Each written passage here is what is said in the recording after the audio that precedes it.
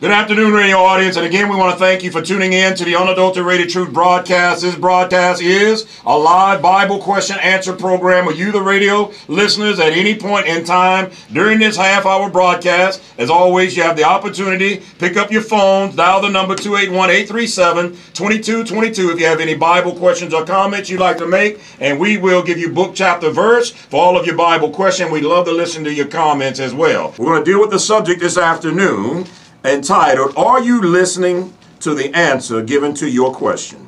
Are you listening to the answer given to your question? In the Gospel of Mark, chapter 4, verse number 21, Bible says, And he said unto them, Is a candle brought to be put under a bushel or under a bed, and not to be set on a candlestick? For there is nothing hid which shall not be manifested. Neither was anything kept secret, but that it should come abroad. If any man have ears to hear, let him hear. And he said unto them, Take heed what you hear. With what measure you mete, it shall be measured to you again, and unto you that hear shall more be given. For he that hath, to him shall be given, and he that had not, from him shall be taken even that which he hath. Are you listening to the answers given to your questions this time? Again, 281-837-2222 is the number to call. And Brother Ozan is at this time going to lay a foundation. Brother Stephen Ozan. Thank you, Henry. Welcome, audience. Audience, we're going to be dealing with this maybe for a couple of lessons. And we want you to really be paying attention to the title. Are you listening to the answer that was given with Matthew 22:15 through 48? There are some questions that are posed to Christ here in these texts. Several questions. And we want to validate to you how he answers these questions. And we want to show you why he answers these questions. And you're going to be encouraged to hold the teachers you're involved with accountable and hold yourself accountable for how you answer the questions. You have some shows with some great names to them. Even this one, Unadulterated Truth. You have gospel television network and things of that nature. Just Ask the Bible or the Bible Alone. All types of nice names. And they all use Bibles. But you have to understand something is that you should be listening. I want to read for you Jeremiah 3:12. You should be listening to what's being said to you. This is what God tells Jeremiah is going to happen with his people. Go and proclaim these words toward the north. Jeremiah 3:12. And say, Return thou backsliding Israel. This is God's mentality toward his children when they've left. And I'm reaching out to the Church of Christ members as well. Saith the Lord, and I will not cause mine anger to fall upon you. For I'm merciful with the Lord, saith the Lord. I'm merciful. And I will not keep anger forever. Only acknowledge, verse 13, thine iniquity, that thou hast transgressed against the Lord thy God. I want you to understand this is how you come back to God. Now listen to what's being said by your father. And hast scattered thy ways to the strangers under every green tree. These are very grievous sins, idolatry. And you have not obeyed my voice, saith the Lord. In addition, you not obeying the statutes. Verse 14, turn, O backsliding Israel, or backsliding children, saith the Lord, I am married unto you. Listen to this. And I will take you, one of a city. God doesn't care if only one comes out the whole city. Two of a family. Two is fine. And I will bring you to Zion. Now, that's his kingdom. That's his church. And I will give you pastors. Listen to this. According to mine heart. I want you to listen to this part. Which shall feed you with knowledge and understanding. Listen, audience. People like you and me, we ask questions because we seek answers. Truthful. Please listen to what I say. Spiritual teachers and students of the Bible know when a question has not been answered. I want to make sure you understand that. Truthful spiritual teachers and students of the Bible know when a question has not been answered. Your question about the Bible must be answered by God and not man. Amen. It must be read. Anything less is error. Audience, We've had this type of talk with you before. Members of the church, people around the world, you deserve teachers who have a heart like God. You should accept nothing less than teachers that have a heart like God. Anything less will cause you to be unprofitable spiritually.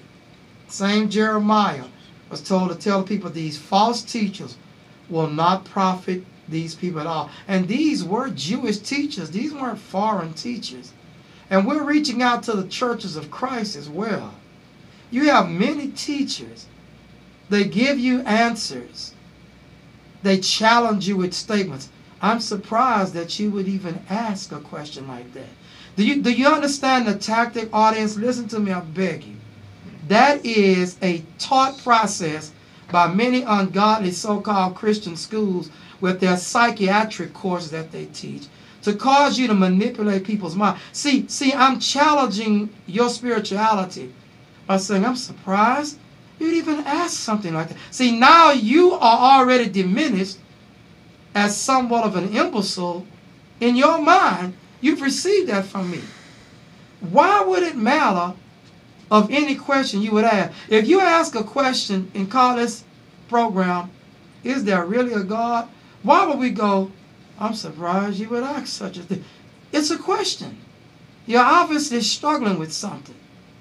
You deserve better teachers than that in your life. Amen. You need to surround your walk with people of God who have your best interest at heart, the salvation of your soul.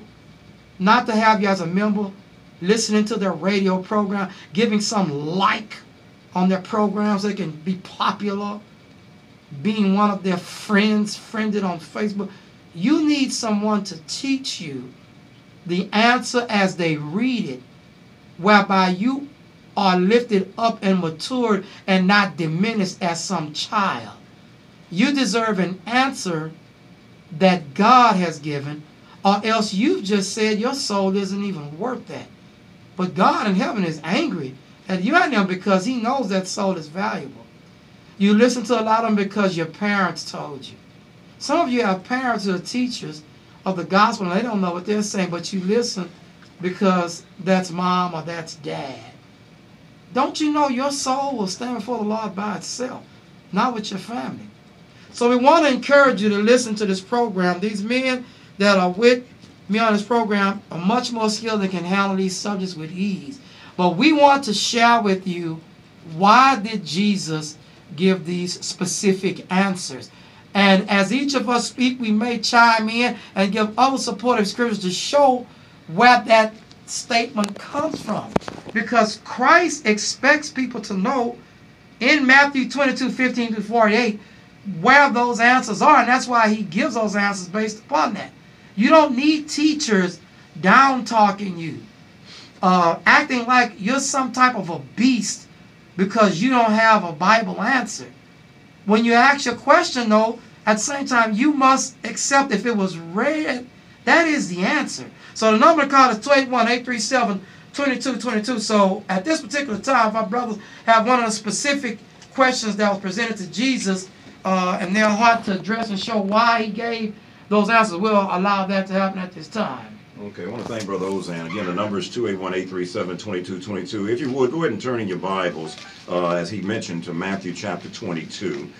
Matthew chapter 22, and we'll commence the reading, if we could, at verse number 15. We'll start with that one. And I want you to notice here in Matthew 22 and verse 15, and we'll read through 22, that you always had individuals, religious folk, Pharisees, Herodians, are always trying to trap Jesus. But notice how Jesus handles them in verse 15. Then went the Pharisees and took counsel how they might entangle him in his talk.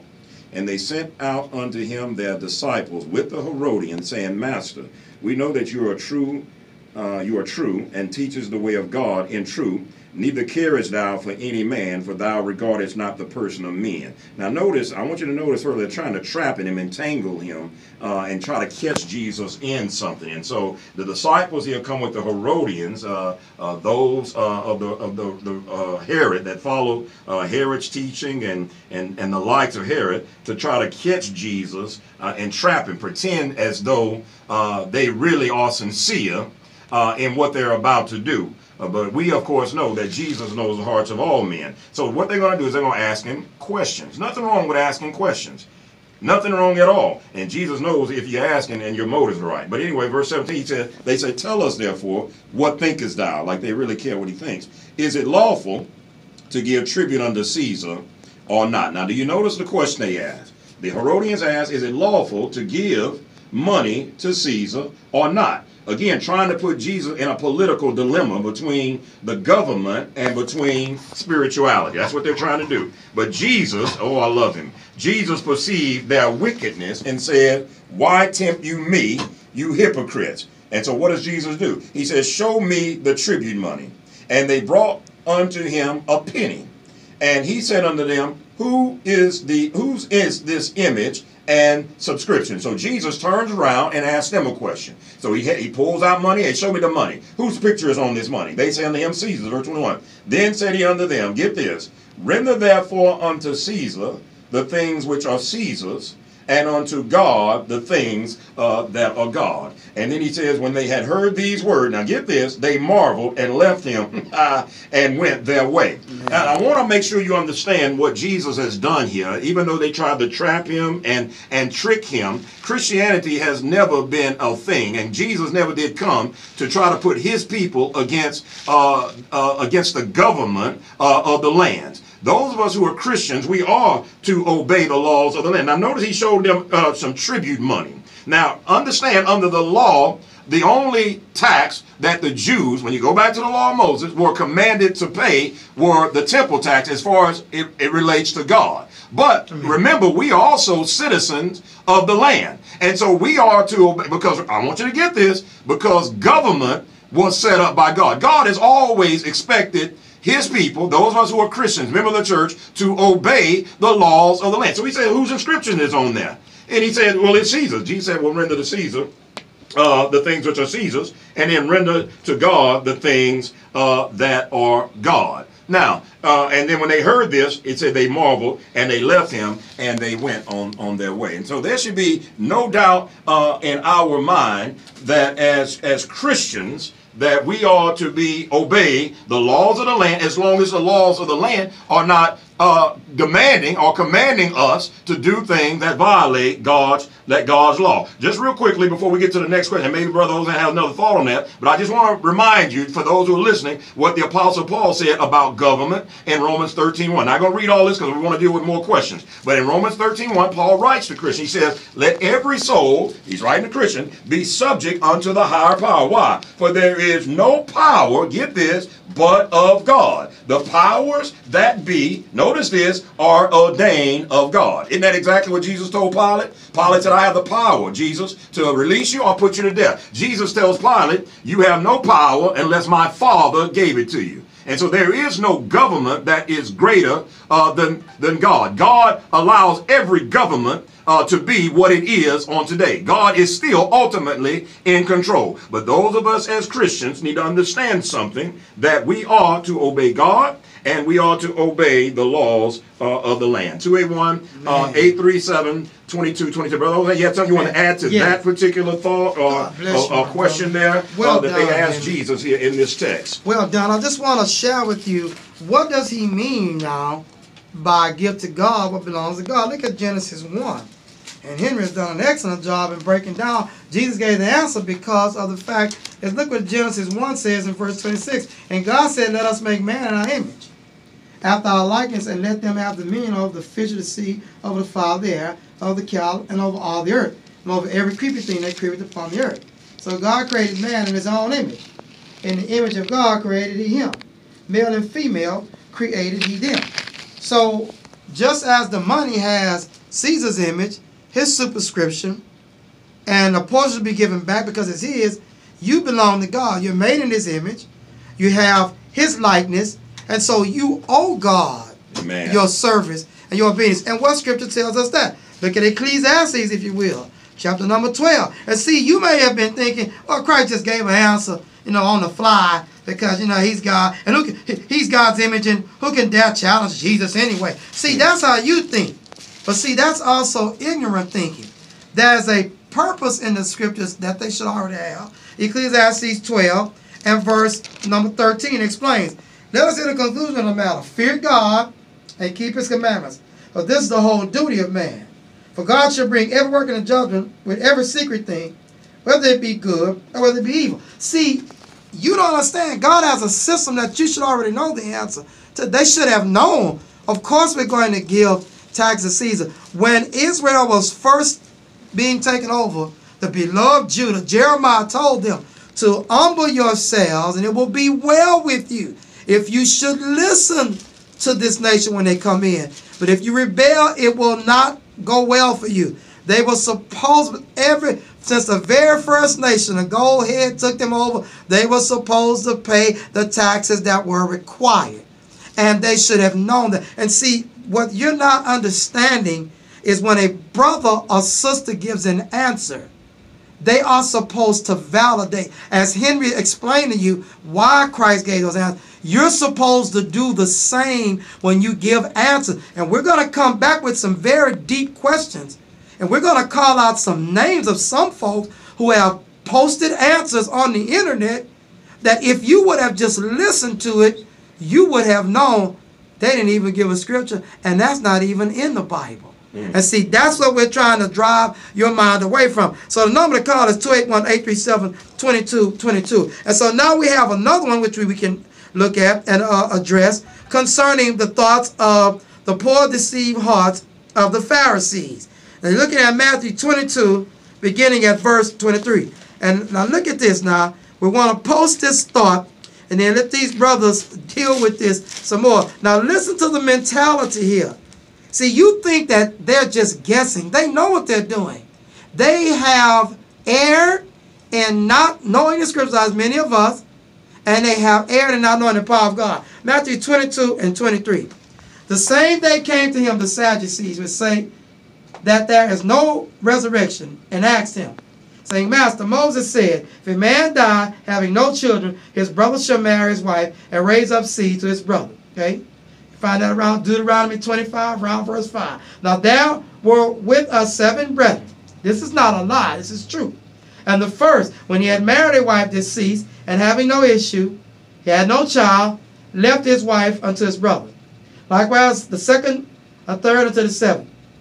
And last of all, the woman died also. Therefore, in the resurrection, whose wife shall she be of the 7? For they all had her. Look at Jesus' response, verse 29. Jesus answered and said unto them, you do err. Now watch this. Not knowing the scriptures. Whose fault is that? Theirs. So you should have studied before you asked them that. Nor the power of God. Whose fault is that? Theirs. Verse 30, from the resurrection, they neither marry nor are given in marriage, but as the angels of God in heaven. But guess what? They don't believe in angels either. You see what's blocking the Sadducees? They do not believe in angels. They do not believe in spirits. And they do not believe in the resurrection. You'll find that in Acts 23 and 8. So now you've got to understand, when you are asking questions to us and other people of God, there are certain blocks you have in your mind already. There are certain belief systems you don't have. And you should. And that's why when you hear us answer the question, you get irate and hang up on it. But that's your fault if you don't believe in an angel, a spirit, or resurrection. Because they're all talked about in the Old Testament. And see, in your mind, you're thinking this is a new doctrine. It is as old as a life that there's angels, resurrection, and that there are spirits. And that's their fault. They disbelieve the scriptures. You're thinking of some unlearned teacher taught you they didn't know. They did know. But as touching the resurrection of the dead, have you not read? Now listen what he said. Audience, I beg you. It's in the book. Now we're going to talk about it some more. Amen. We got a question pending. Hold on, hold on. But he says read. They would have had to read that answer already. That which was spoken unto you by God, saying, I am the God of Abraham, the God of Isaac, and the God of Jacob. God is not the God of the dead, but the living. Look at that response, verse 33. And the multitude heard this. They were astonished at his talk. But it's in the book. You know why? I read it like many of you, but I don't believe that. So I'm going to ask Jesus a bogus, erroneous question, because I've got blinders on, because I don't believe what he's already written at the hand of the gospel writers like Isaiah, those that wrote the good news of their day, and they didn't believe it. So now we got a caller hanging on. We're going to take that caller now and see what their thoughts are. Amen. Oh, they hung up. Okay, the caller, you can call back. You can call back again. So now, look at this thought here that's before us. Now, understand something. Their blockage of belief is based on disbelief of read scriptures. Listen, marriage is of the earth. Amen. It is not of heaven, nor was it ever given to beings of heaven. It is of the earth. How do we know? Look at Genesis chapter 2. And we're going to drop another bomb about who can get married too. Amen. Genesis 2 and 23. Adam said, this is not bone of my bones, flesh of my flesh. She shall be called woman, because she has taken out of man. Look what he says. Therefore shall a man leave his father and his mother, and shall cleave unto his wife, and they shall be one flesh. Did you see that? He didn't say a man shall leave his father and mother and cleave unto his man. Why? Because we already read for you. He made them male and female. See, what you're dealing with in life is you're dealing with a group of individuals who are denying what they can see even in a mirror, that they look like a man or a woman. And they're denying that. And they're throwing an argument at you. What about hermaphrodite? Do you know the small percentage of people on the earth who are born with disfigurements of genitals and of their breasts, that it is so small, it is ridiculous to even bring it up, seeing how you can look in the mirror and yours are well defined? See, you let them give you that argument. You let them give the argument. What if a man is castrated? A woman has a mastectomy. Is she still a woman? See, you let them give you that argument. But the people who are leaning toward homosexuality, their bodies are well defined at birth. But you don't even ask them. You know why? Because you let them down talk you into a very small group of individuals born on the earth with genitals that have some deformity. Very small. But it isn't the genital that makes you a man or woman. It's the spirit within you. Amen. And God would have to be an ignoramus, and I can say it without flinching because I know he's not, to put a woman's spirit in a man's body. See, he is the God of all knowledge and wisdom. That would not happen. But when they tell you that, I feel like a man and a woman, you know why you buy into it? Because you're wicked too. Because you know if I let this sin go, I can pull off some of mine. And you may be mad at me, but I know why you're accepting it. Because this group of Sadducees have denied spirit, angel, and the resurrection, and therefore they bring Jesus this bogus argument of who will she be married to in the resurrection? But I can tell you for a surety, Christ is clear in the book of Job, we get changed. They already should. You know, Job is already written. Look at Job 14. Look at Job 14. See, you might be wondering why Jesus gave that answer. Jesus knows about Job. Jesus talks about Job. Jesus knows about Job 14. He knows they may not have numbers on it, but he already knows because he is the author, because he is the inspirer along with the Holy Spirit, along with God. They work together. Job 14 to tell man what to write. Look at verse 4. Who can bring a clean thing out of an unclean? Not one. You know why this is written? This is the Old Testament. Listen to it. Seeing his days are determined, the number of his months are with thee. Thou hast appointed his bond that he cannot pass. That's God. He says you can't go past the number of days I give you. Turn from him that he may rest, till he shall accomplish an hireling in his day. For there is hope of a tree if it be cut down. Look at this, something about that it will sprout again. The tender branch, therefore, will not cease. See, this is how you answer a question. Jesus knows, they already know. They just don't believe it. Though the root they have waxed whole in the earth, and the stock they have died in the ground. I told you it's about death. Yet through the sin of water it will bud. What is water? Spirit. Didn't Jesus say that's what he refers to, living waters, John 7? You remember that? Why does Job pick water? Because it's connected. The Spirit will raise you up. It's saying this tree, the scent, just the scent of the water, the bud, and bring forth boughs like a plant. I thought it was dead. Listen. But man died and wasted away. Yea, man giveth up the ghost. And where is he? They've read this. As the waters fall from the sea, and the flood decayed and dried up, so man lied down and riseth not. When? Till the heavens be no more. Did you see that? Wow. Now, why do they believe not in the resurrection? I told you they read it and did not. Now, you saw they're liars. And the same people talking to you are the same. They shall not awake, nor be raised out of their sleep. He said, till when? Heavens be no more. Oh, that thou wouldest hide me in the grave. Listen to what he's going to say. That thou wouldest keep me secret until thy wrath be past. That thou wouldest appoint me a set time. Remember me. If a man die, shall he live again? Listen. All the days of my appointed time will I wait till my change comes. That's the text. When they read that, they say, there's no resurrection. Just like you, when we tell you got to be baptized, be saved. Some of you say, you got to be baptized, be saved. You're just like the Sadducees. Mm-hmm. See, that's why Christ says, you do greatly err. Do you understand what we're dealing with here?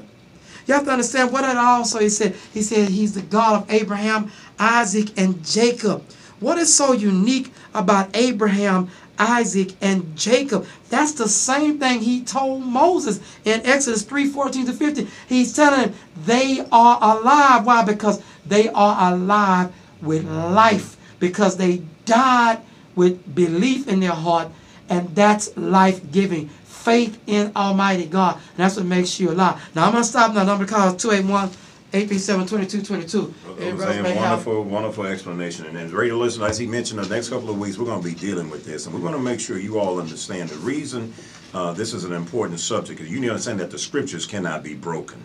And many of even our own brethren do not know how to counsel. They are carnal-minded, even on this subject of marriage. But we want you to understand that when Jesus gave an answer to these questions that was posed to him, he was giving answers that they should have known when they read the scriptures. The answers that we give will be answers that come from God, that you can read. Not your feelings, not like brothers, not what your mama, your daddy taught you, not what your reverend taught you. Can you read your answer, and does your answer harmonize with other scriptures? Our brother, even that teaching on marriage, remarriage, and divorce, they have Jesus conflicting what Paul has said, as if Paul and Jesus are teaching different things. Why? Because we have brethren in the church who are yet to understand the spirituality of the scriptures. Real quickly before we close, here's what I'm going to get us to see. John chapter 10, the Bible says, now they were going to kill Jesus for this. Then the Jews took up stones again to stone him. Jesus answered them, many good works have I showed from you, my Father. From which of these works do you stone me?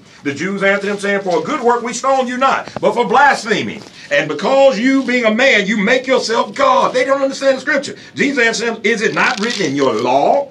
I said, you are God. See, they should have known the law. Amen. If he called them gods unto whom the word of God came, and the scriptures, get this, verse 35, Gen 10:35, cannot be broken, say of him who the Father hath sanctified and sent into the world, thou blaspheme him, because I said, I'm the Son of God. If I do not the works of my Father, he said, believe me not. But Jesus did the work of his Father. We want to be the faithful saints of God with Romans 16:16. The Church of Christ salutes you.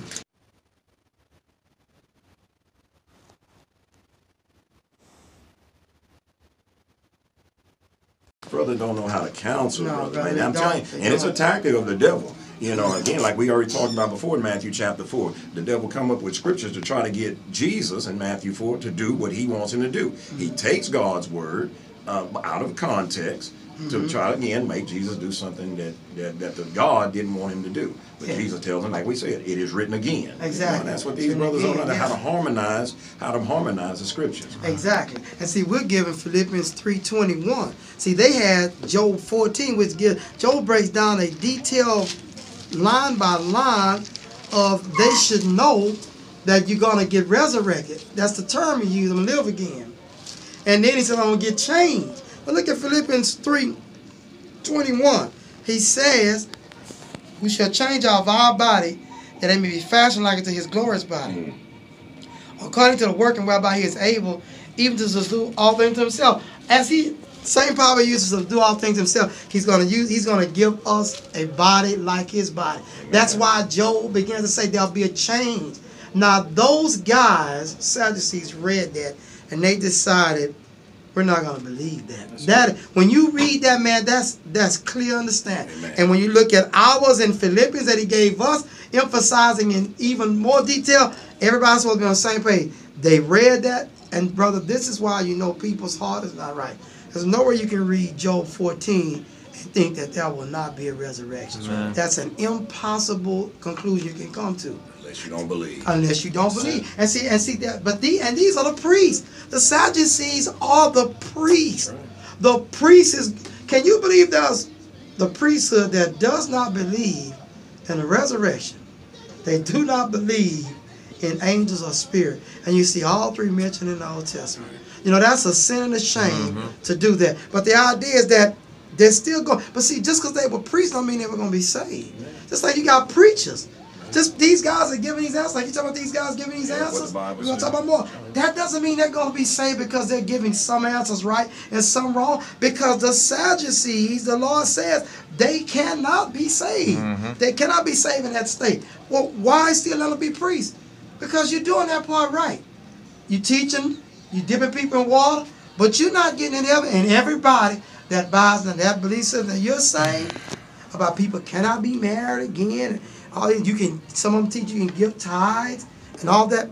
They're not going to be rescued. And then when you look at all the countless times that spirit is mentioned in the Old Testament, all the angels that are in the Old Testament that are mentioned, and they didn't believe in, you know. And the time Deuteronomy 24 talks about divorce, you know, concerning the woman, and how she can be forgiven and also walk according to Moses' law, but they don't see it in the New Testament today. Amen. Well said, Brother Fritz. God bless you. Yeah, that's exactly, you know. And so, you know, when you look at this, brothers, you know, like I say, you know, God is good. You know, we'll have more information tomorrow, next Lord's Day on this God Let Us Live. But the idea is that Christ answers my point, and the point we're making is they are validated by scriptures. When an individual says that, this is one of the things those guys on that particular program we'll be talking about says, in God's eyesight, you're still married to the other person. See, now at that point, we just simply go, okay, now where are you reading that from? Amen. That's it. It doesn't have to be those exact, because Job doesn't say, there is a resurrection. He expresses, you'll live again, I'm going to get a change. Like the tree, it dies and then it comes back, because people don't realize that sin of water. And the Spirit is the sin of water. The Spirit is a flowing water that will lift us up by the Spirit. That's what lifted up Christ. He was lifted up by the Spirit. And so the idea, we have to stop now and express in our heart, what scriptures are you reading, what verses that lead us to believe in God's mind you're still married. See, that's what we have to say. Because you know what the answer God gave is not that. God said as long as the husband's living or the wife, you're an adulterer. He didn't say you're still married. See, it's like, now we can read why he says you're an adulterer. Right. He says because they're still living. Did you notice he never said you're still married to them? So see, now you have a Sadducee mentality. I'm going to make up a scripture, and I'm going to lie on the one that is in the Bible. And then I'm going to teach that. And that's what I do. Now, if he said, well, the Lord says you're an adulterer because your husband, okay, that's true. But am I married to the next person? See, he can't teach it like that, because when he reaches for truth, it says, yeah, well, you're an adulterer because they're still living. Because that's the law. But I gave you mercy. So though they're still living, I'll give you mercy that you can marry another. They can't accept that. Because they want to think that every marriage can be reconciled. See, and that's the problem. That's the New Testament to reconcile, but there's no text that says every marriage can be reconciled. There is a text that says if you burn, marry. That's right. Now see, what do we do with that text?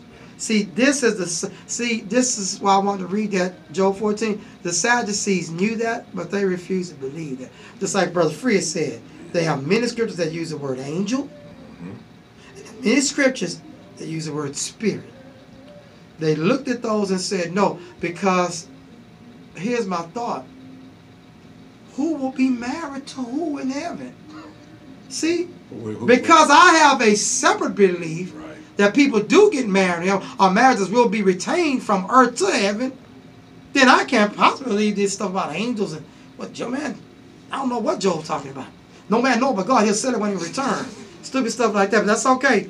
We know one thing, if you can read it, you better believe it. Amen. Amen.